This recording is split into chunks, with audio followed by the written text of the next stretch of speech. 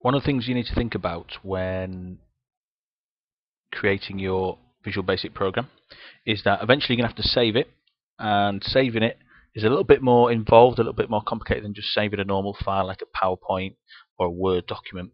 There's a few more things to think about, so this video will just quickly go through those considerations.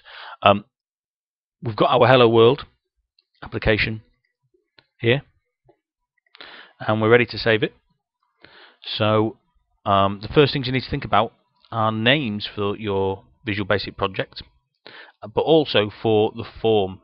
Now, our little form that pops up here, you can have more than one of those within a Visual Basic project. You can also copy forms from one project to another, from one piece of software to another.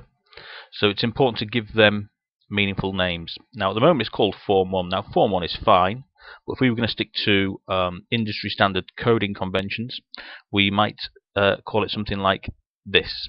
We call it main because it's the main form within the project, and we prefix it with the initials FRM, which are short for form. That's how I name my forms, FRM, and then the name of the form. And then when we click elsewhere or hit enter, we should see it's renamed up here in the Project Explorer. Now, our project is just called Project 1, which isn't very meaningful. So again, I'm going to click there and go down to the Properties window, and I'm going to give that a meaningful name as well. Okay, I'm not going to prefix it with anything for a project. I'm just going to call it that, and you can see again in the Project Explorer it changes up there. Now, we've given names to both our form and the whole project, but we're still yet to save them as files. So that's what we should do next. So when you click on File, you've got options to save both projects and forms, and both things will need to be saved properly, and this is why there are more considerations than you first might think to saving. So let's try it, save project, and the first thing it's going to ask us to do is actually to save the form. So if I choose a directory,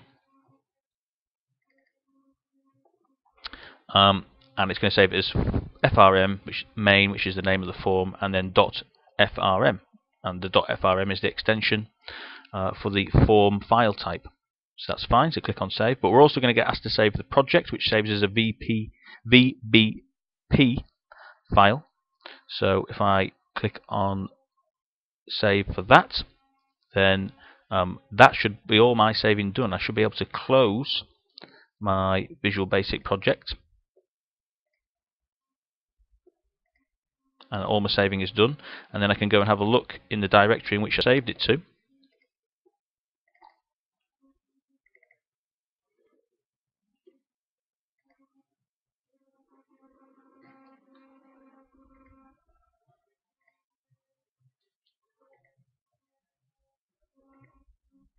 Now it has saved 3 files here.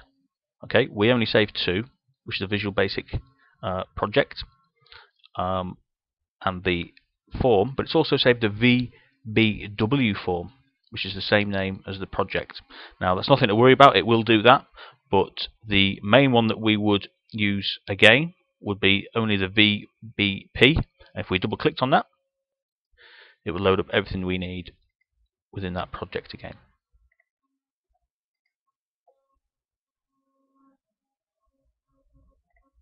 So the VBP is the one to worry about, and make sure that you know where that is, ready for opening again in the future, but always keep these 3 files in the same directory.